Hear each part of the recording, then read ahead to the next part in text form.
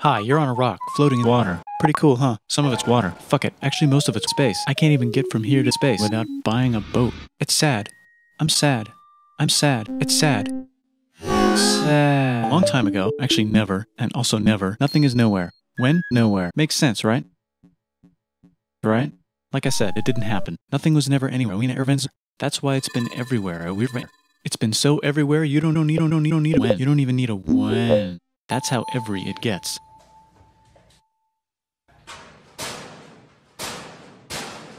Come on, let's go.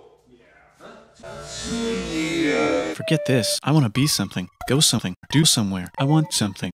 I want to invent time and space, and time and space, and space, and I know it's possible because I just don't know when to start. And that's exactly where it started.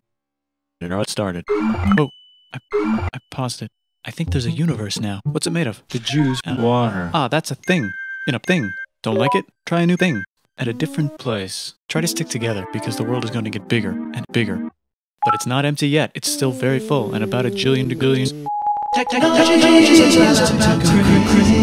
Yes, it's the Jews calling. Let's get in the car and drive to a party and listen to jazz on the radio and go to movies. The economy's great and it'll probably be great forever. The Middle East is getting more complicated. Maybe because it's in the middle of all the Jews. Hitler's out of control. So the international community tackled the Jews and tried killing all the Jews, but he kills himself. World peace, that's World War II. The United States finally decided whether racism is good or bad. They decided it's bad.